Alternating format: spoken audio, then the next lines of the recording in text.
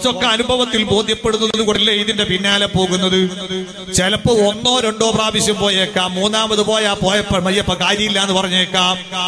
പക്ഷേ ഇത് ഓരോ സദസ്സിൽ പങ്കെടുത്തവർക്കും പിന്നെയും പങ്കെടുക്കണമെന്ന താല്പര്യം വർദ്ധിച്ചു വരികയാണ്.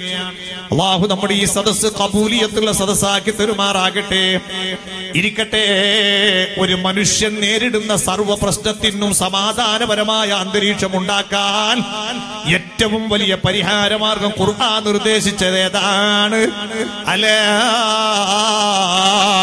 ബിദിക്രില്ലാഹി തത്മഇന്നുൽ ഖുലൂബ്. അറിയണം, അതേ മനസ്സിന്റെ സ്വസ്ഥതയും സമാധാനവും വീണ്ടെടുക്കുന്നത് എവിടെയാണെന്നറിയോ? അത് അല്ലാഹുവിന്റെ ദിക്റിലാണെന്ന് വിശുദ്ധ ഖുർആൻ. മനുഷ്യൻ നേരിടുന്ന മാനസിക അസ്വസ്ഥത, അത് ദുനിയാവിന്റെ വിഷയത്തിലാകട്ടെ ആഖിറത്തിന്റെ വിഷയത്തിലാകട്ടെ, രണ്ടും ഹംദ് തന്നെയാണല്ലോ. ഒരു മുഅ്മിനായ മനുഷ്യനെ സംബന്ധിച്ചിടത്തോളം തന്റെ ദുനിയാവ് വേണ്ട എന്ന് പറയാൻ പറ്റൂല. കാരണം ദുനിയാവിൽ സേഫ്റ്റി ഉണ്ടായാൽ ആഖിറം കിട്ടുകയുള്ളൂ. അതുകൊണ്ടാണ് ഖുർആൻ പഠിപ്പിച്ച പ്രാർത്ഥന, റബ്ബനാ ആതിനാ ഫിദ്ദുനിയാ ഹസന വഫിൽ ആഖിറതി ഹസനതൻ വഖിനാ അദാബന്നാർ. അല്ലാഹുവേ, ഞങ്ങൾക്ക് ദുനിയാവിൽ നീ ഗുണം ചെയ്യണം, അതുപോലെ ആഖിറത്തിലും ഗുണം ചെയ്യണം.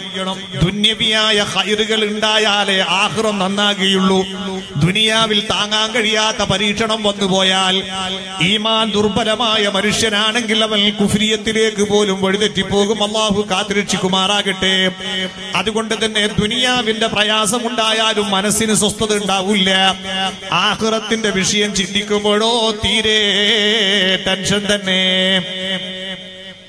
സുബ്ഹാനല്ലാഹ്, നിങ്ങൾ ആലോചിച്ചു നോക്ക്.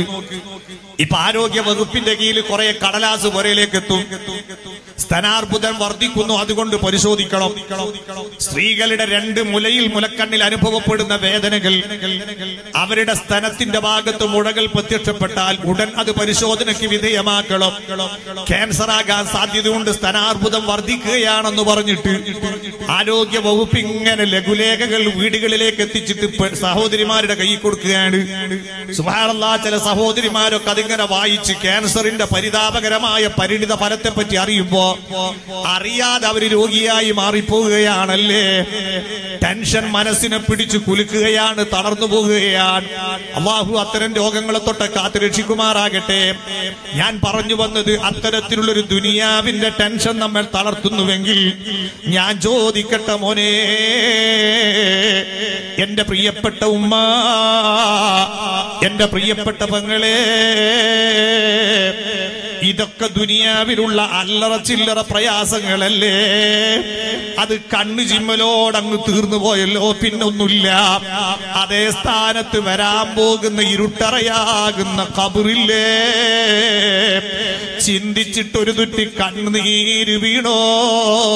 ഖബറെന്ന് കേട്ടാൽ തൽക്ഷണം ഞെട്ടേണ്ടതാ, കണ്ടാലുടൽ വാവിട്ടു നീ കരയേണ്ടതാ. സയ്യിദുന ഉസ്മാൻ ഖബർ കണ്ടാൽ പിന്നെ ഒലിക്കുന്നതാണിരു കൺതടം ക്ഷണം തന്നെ. സുബ്ഹാന ജല്ല ജലാലുഹു. സയ്യിദുന ഉസ്മാൻ ഇബ്നു അഫ്ഫാൻ റളിയല്ലാഹു അൻഹു ഖബർ കാണുന്ന സമയത്ത് പൊട്ടിക്കരയുകയാ. സഹാബത്ത് ചോദിക്കുന്നു, എന്തേ നിങ്ങൾ ഖബർ കാണുന്ന സമയത്ത് ഇങ്ങനെ വല്ലാതെ കരയുന്നത്? മറ്റുള്ള സമയത്തൊന്നും അങ്ങനെ കരയുന്നത് കാണുന്നില്ലല്ലോ. ആ സമയത്ത് ഉസ്മാൻ തങ്ങൾ കൊടുത്ത മറുപടി, ഹബീബായ തങ്ങൾ പഠിപ്പിക്കുന്നത് ഞാൻ കേട്ടിട്ടുണ്ട്. ഖബർ എന്ന് പറയുന്നത് ആഖിറത്തിലേക്ക് പോകുന്നുള്ള ഇട സ്റ്റോപ്പിൽ 1ാമത്തെ സ്റ്റോപ്പാണ്. അവിടെ ആരെങ്കിലും വിജയിച്ചാൽ അതിനപ്പുറം വിജയമാണ്. അവിടെ ആരെങ്കിലും പരാജയപ്പെട്ടാൽ അപ്പുറം പരാജയത്തിലാണ്. ഈ ഖബർ കാണുമ്പോ ഞാൻ അങ്ങ് ചിന്തിക്കുന്നു, റബ്ബേ, ഞാനും ഈ ഖബറിൽ കിടക്കണ്ടേ? ഈ ഖബറിൽ വിനീതനായ ഉസ്മാനിന് വിജയമാണോ അതല്ല പരാജയമാണോ ചിന്തിച്ചുകൊണ്ട് ഞാൻ കരയുകയാണെന്ന് സയ്യിദുനാ ഉസ്മാൻ ഇബ്നു അഫ്ഫാൻ. അൽഹംദുലില്ലാഹ്. നാം ആകാംക്ഷയോടെ പ്രതീക്ഷിക്കുന്ന വചരായ സയ്യിദ് നമ്മുടെ വേദിയിലേക്ക് വരിക. وجب شكر علينا ما دعا لله طلع البدر علينا من ثنيات الوداع وجب شكر علينا ما دعا لله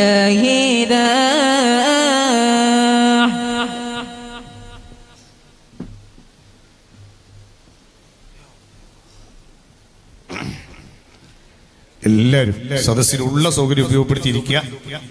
സീറ്റില്ലെങ്കിൽ കഴിവിന്റെ പരമാവധി അടുത്ത് നിൽക്കുക. അല്ലാഹു തആല എല്ലാവർക്കും ബർക്കത്ത് നൽകുമാറാകട്ടെ. ഏതൊരു വസ്തുവിനും അതിനൊരു പരിധി നിശ്ചയിച്ചാൽ അതിനകത്ത് പങ്കെടുക്കുമ്പോൾ അതിന്റെ കൂലി കിട്ടുക. കണ്ണവൻ പള്ളിയിൽ ജമാഅത്ത് നടക്കുമ്പോ മെഹ്റാബിൽ ഇമാമും റോഡുമേൽ വമോ നിന്നാ കൂലി കിട്ടൂല. 3 മുഴത്തിൽ കൂടുതൽ അകലാത്ത രീതിയിൽ സഫ് തുറന്നു വന്നിട്ട് അങ്ങനെ വന്നാലേ കൂലി കിട്ടുള്ളൂ. അപ്പൊ ഏതൊന്നിനും നിശ്ചയിക്കപ്പെട്ട സ്ഥലമുണ്ട്, പരിധിയുണ്ട്. അതിന്റെ അകത്തിരിക്കുമ്പോഴേ അതിന്റെ ഫലം കിട്ടുള്ളൂ. അതുകൊണ്ട് ദിക്ർ ദുആയിൽ പങ്കെടുക്കാൻ ആഗ്രഹിച്ചു വന്ന ആളുകൾ ഉള്ള സൗകര്യം ഉപയോഗപ്പെടുത്തി കഴിവിന്റെ പരമാവധി അടുത്തിരിക്കുക. ഇനി സീറ്റ് ഇല്ലെങ്കിൽ നിന്ന് എല്ലാവരും ദിക്റും ദുആയിലും പങ്കെടുക്കുക.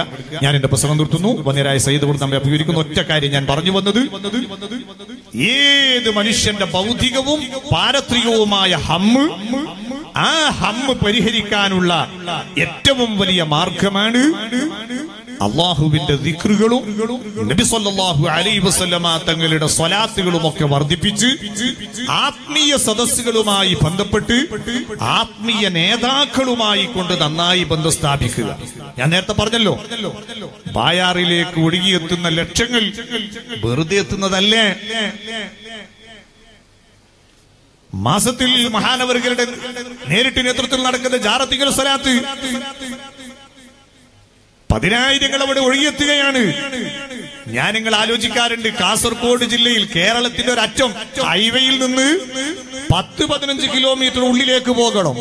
പറയത്തക്ക ഒരു സൗകര്യങ്ങളും ഇല്ലാത്തൊരു സ്ഥലം, ആ സ്ഥലത്താണ് ഈ കാണുന്ന ലക്ഷങ്ങൾ ഒഴുകിയെത്തുന്നത്.